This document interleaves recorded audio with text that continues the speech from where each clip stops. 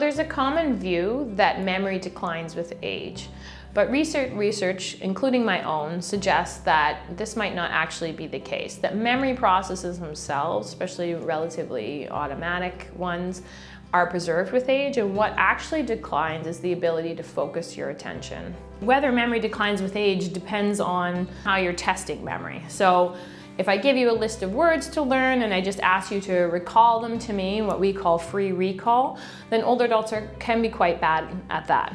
But if you gave them that same list of words with some new words and asked them to differentiate which ones they've seen before and which ones are new, then they tend to be better at that. Finally, there's this form of memory called implicit memory, or memory that we can test without you even being aware that your memory is being tested. And in that case, we're not seeing any age differences in memory. We've known for a long time that the more attention or controlled processing that the memory test requires, the worse older adults tend to do on that test. So one kind of memory that people have thought is particularly affected by aging is the ability to form new associations. So you say you're meeting somebody at a party and they tell you their name.